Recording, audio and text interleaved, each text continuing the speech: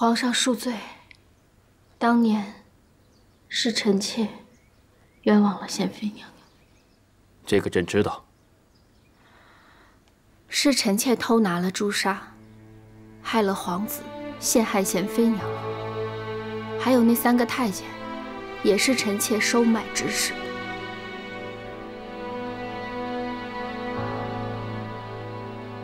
阿若啊，你一个人能做什么？皇上和本宫心里有数。哪些事儿不是你做的，又是谁在背后指使的你？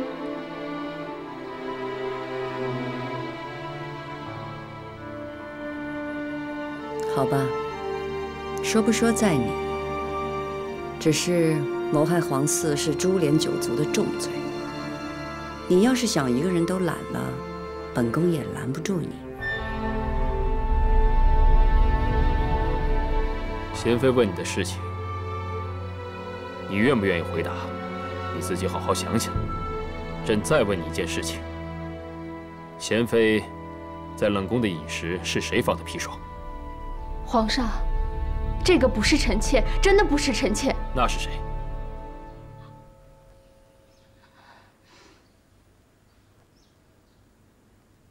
心妍，你说。回皇上，奴婢平时服侍主日常，主做什么，奴婢不太清楚。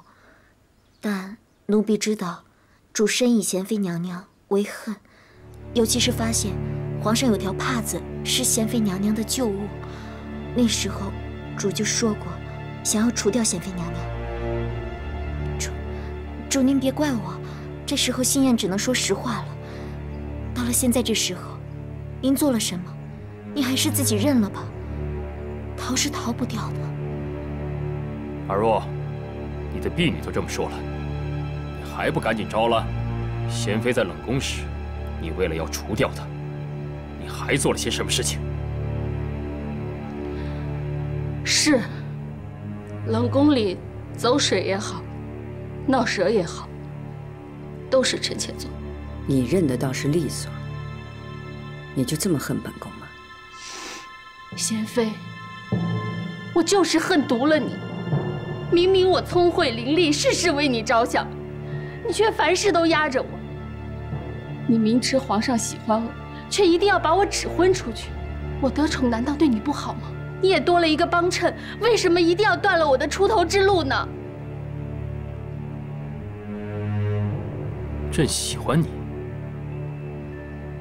这些年来，朕怎么待你，你心里还不明白吗？皇上从前是喜欢我的，才会在延禧宫的时候高看我，又收我做了嫔妃。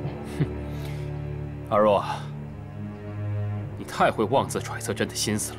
朕如何待你，你自己说与贤妃听。皇上，你背主求荣，自取其辱。说。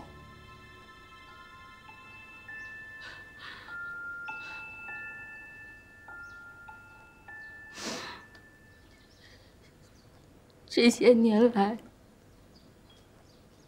皇上从来没有宠幸过我。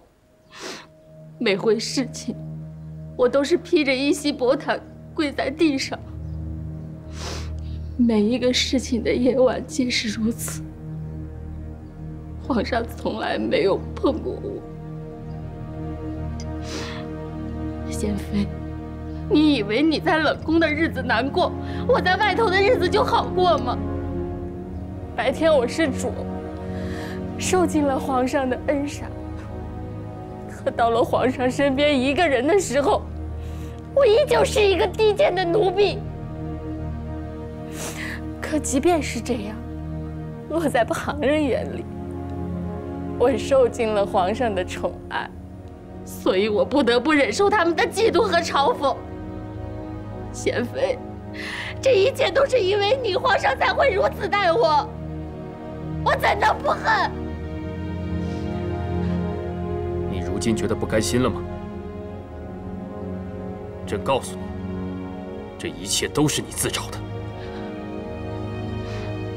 皇上，从前在延禧宫的时候，您夸我机灵聪慧，我从慎刑司出来，您留我在身边。可是您却一直这样待我，这么多年了，臣妾心里不明白。与其如此，不如杀了我是个痛快。若不是朕留住你，这几年来，你早不知死在谁的手上了。那么，谁能把贤妃的冤屈说个清楚，还她个清白呢？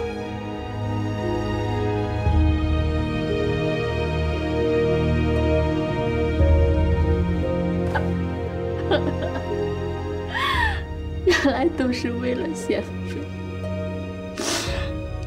皇上竟这样待臣妾对您的一片真心。真心？你那都是算计之心，朕如何不能这么待你？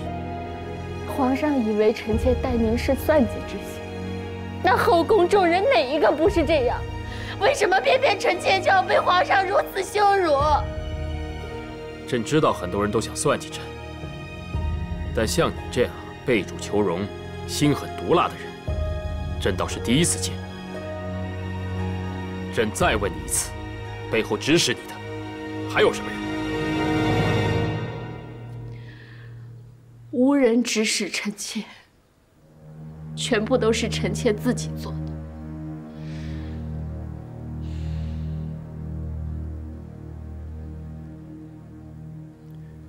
贤妃，你去书房等着朕，朕一会儿就过去。你们都下去吧。是。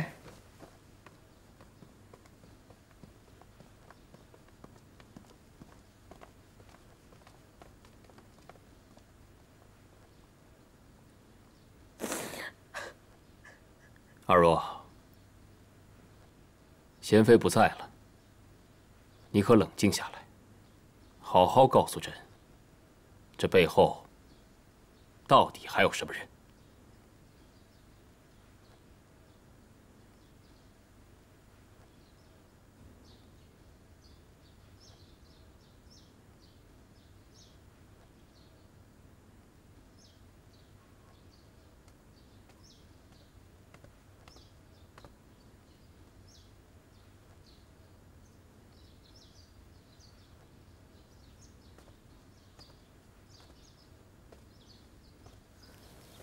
皇上，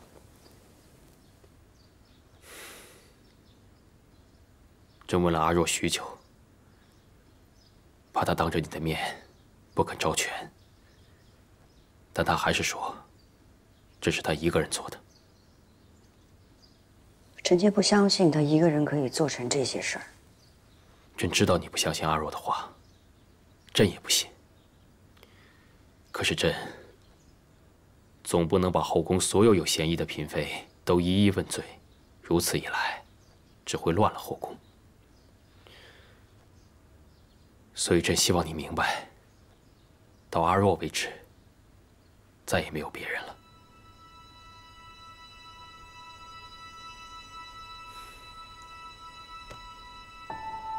如懿，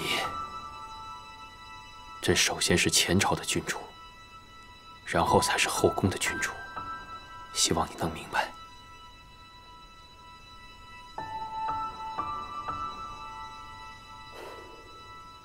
皇上的用心，臣妾能明白。皇上与臣妾如此坦然，没有隔阂，能得皇上如此相待，臣妾也心安了。如懿，朕真的希望，从此以后，你我再也没有隔阂。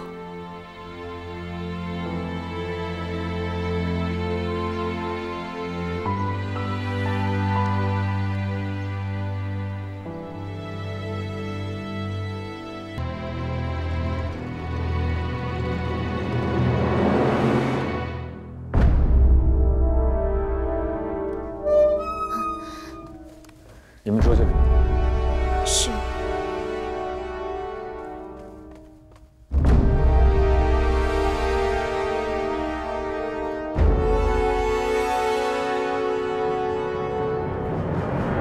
这碗汤是皇上赏你，喝完了，你的舌头就不会乱说话，也不会牵扯到其他人。